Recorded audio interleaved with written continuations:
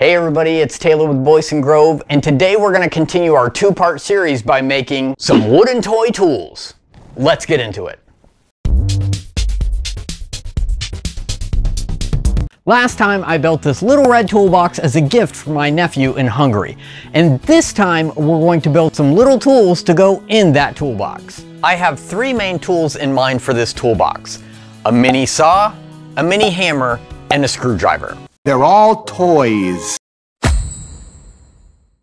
Hammer time!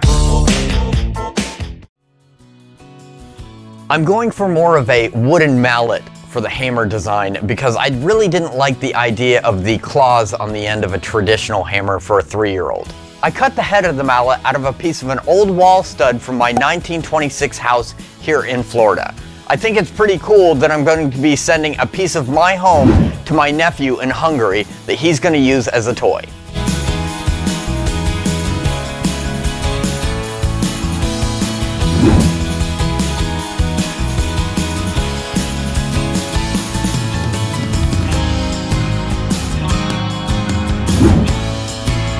I used an oak dowel for the handle of the hammer.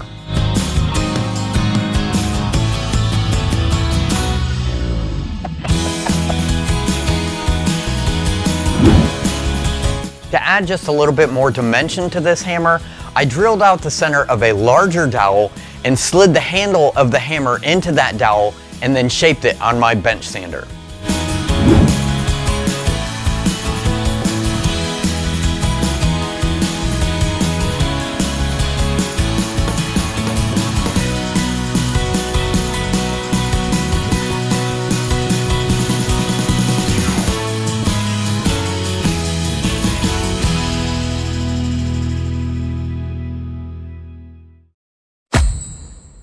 Saw what I saw!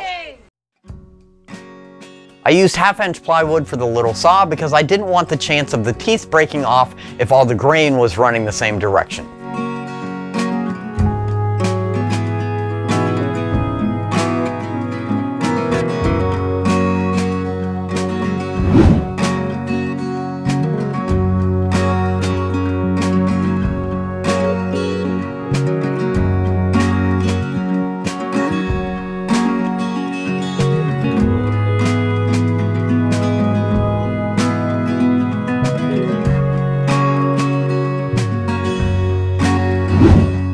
Remember when I resawed the wood for the sides of the toolbox? Well, that leftover scrap is what I'm going to be using for the handle of the saw.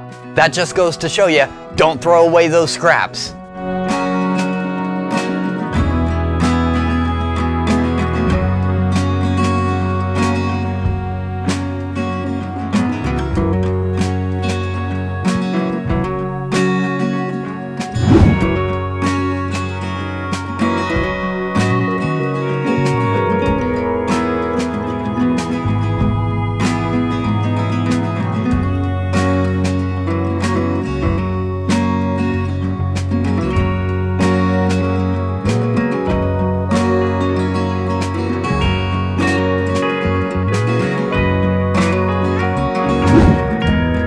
Once the glue was dry, I used a Forstner bit and my drill press to hug out most of the material and then moved over to my jigsaw.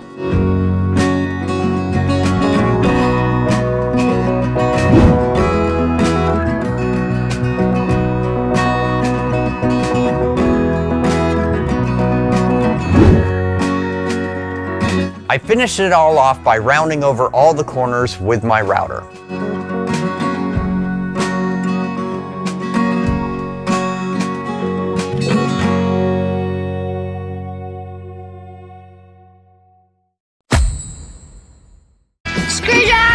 Screwdriver!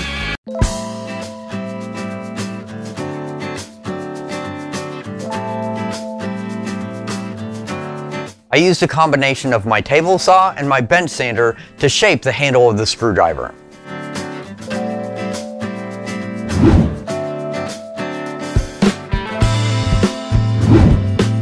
I know that the way that I'm using the table saw is pretty unconventional and may seem pretty unsafe, but keep in mind that the blade is raised less than 1/8 of an inch high. I'm making extremely small cuts And you'll notice that I'm standing off to the side to be out of the way if there happens to be any kickback at all. To add some extra dimension to the handle, I used a wood carving tool. You could also just use a chisel.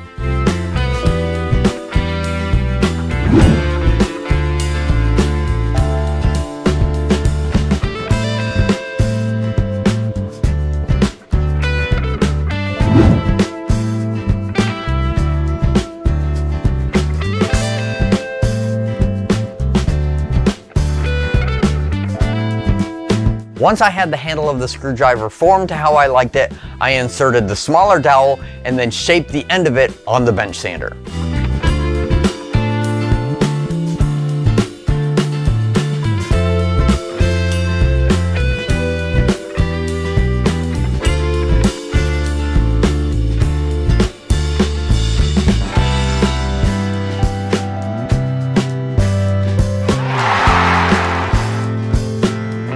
Once everything was sanded, I stained all the handles of the tools and the head of the hammer. We wanted to personalize these items, so Christina used some paint pens to add my nephew's name to each of the tools. Then we applied a couple coats of spray-on satin polyurethane.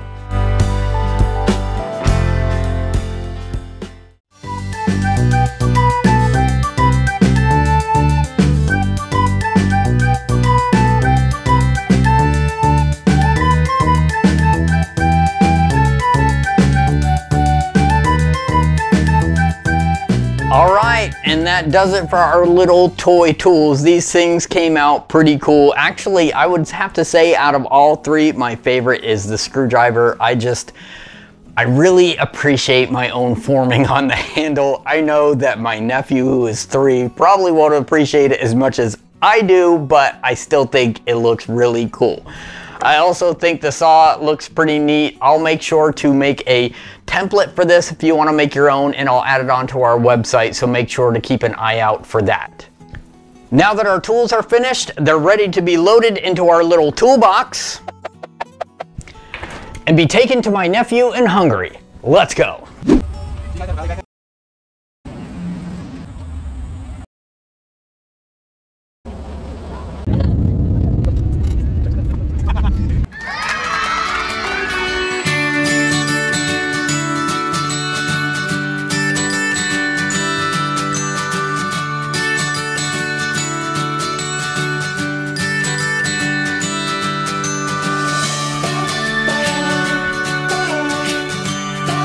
My little nephew absolutely loves these tools, especially the little hammer, to his mother's dismay. Unfortunately, the little toolbox did not have a safe journey overseas. I was able to repair it before I left, so he'll receive it as a late birthday gift, but unfortunately, I wasn't able to see him enjoy it firsthand. Don't forget to subscribe and like the video, and we would love to hear what you thought about it in the comments below. Thank you very much for watching, be safe, and have a great day.